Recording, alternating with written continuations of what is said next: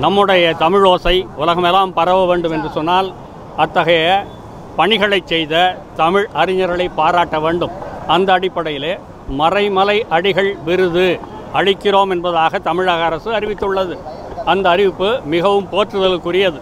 ஏனென்றால் ஏறத்தாழ 100 ஆண்டுகள் அவருடைய பணி நிலைத்து இன்றைக்கு உலகமெல்லாம் பரவி இருக்கிறது. அப்படிப்பட்ட பணி செய்த அவருடைய பெயரிலே ஒரு விருது ஏற்படுத்திய தமிழக அரசை பாராட்டுகிறோம், நன்றி பாராட்டுகிறோம். அதே நேரத்திலே அந்த மறைமலை அடிகள் பிறந்த பல்லாவரம் மாளிகையை அரசு எடுத்து நினைவு இல்லமாக ஆக்க வேண்டும் என்று வேண்டுகிறோம். அதை போல திருவிக அவர்கள் பிறந்த போரூர் அருகில் உள்ள துண்டலம் என்று சொல்லக்கூடிய இடத்திலே இருக்கக்கூடிய அவருடைய பிறந்த இல்லத்திலே இன்றைக்கு நூலகம் இருக்கிறது. அது சிதைந்து கிடக்கிறது. அதை சீர் பண்ண வேண்டும் என்று கேட்டுக்கொள்கிறோம். அதே நேரத்திலே திருவிக அவருடைய பிறந்த நாளை கொண்டாடுவோம் என்பதாக தமிழக அரசு அறிவித்துள்ளது. அதுவும் ஓர் நல்ல அறிவிப்பு. அதை போல சிதைந்திருக்கிற தமிழ் பெயர்கள், ஊர் என்று சொல்லக்கூடிய பெயர் உலகமெல்லாம் இருக்கிறது. அப்படிப்பட்ட ஊர் பெயர்கள் இன்றைக்கு தமிழ்நாட்டிலே சிதைந்திருக்கின்றன. அவற்றை காப்பாற்ற வேண்டும் என்பதாக நினைத்து தமிழக அரசு ஆங்கிலத்திலே எழுதுகிற பொழுதும் எழுத்துப்பிழை இல்லாமல் எழுத வேண்டும் என்று ஓர் ஆணை பிறப்பித்திருக்கிறது.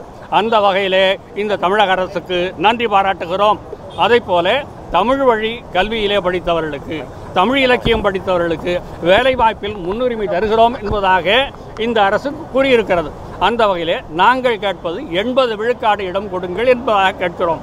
அதே போல கல்லூரிகளிலே 2 தாள் தமிழுக்கு இருந்ததை 1 தாள் என்று ஆக்குகிறார்கள்.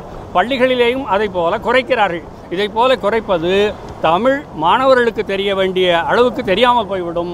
மாணவர்களுக்கு மன அழுத்தம் ஏற்படும் என்பதனாலே 2 தாள் மறுபடியும் இருக்கட்டும் என்பதாக சொல்கிறோம். அதை போல தமிழ் படிக்காமலே தமிழ்நாட்டிலே பட்டம் பெறலாம் என்று சொல்லக்கூடிய நிலைமை இருக்கிறது. இதை மாற்றுவதற்காக கட்டாயமாக எல்லா பள்ளிகளிலும் தமிழ் ஓர் பாடமாகவாவது இருக்க வேண்டும் என்றால் முன்னாலே முழுவதும் தமிழ் வழி கல்வி வேண்டும் என்பதாக நாங்கள் கேட்டோம்.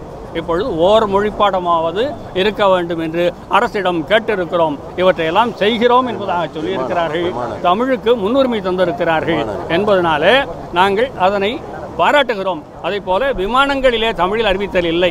வெளிநாட்டு விமானங்கள் அறிவிக்கின்றன, இந்திய விமானங்கள் அறிவிப்பதில்லை. அதையும் முதலமைச்சரிடம் சொன்னோம்.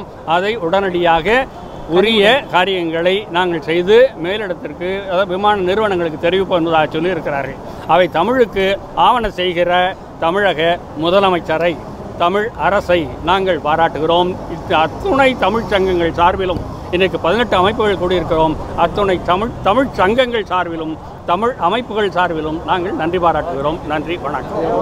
மதிமுகம் தொலைக்காட்சியோடு இணைந்திருக்க சப்ஸ்கிரைப் பண்ணுங்க. உடனுக்குடன் அப்டேட்ஸ் தெரிஞ்சுக்க பெல் பட்டனை பிரஸ் பண்ணுங்க.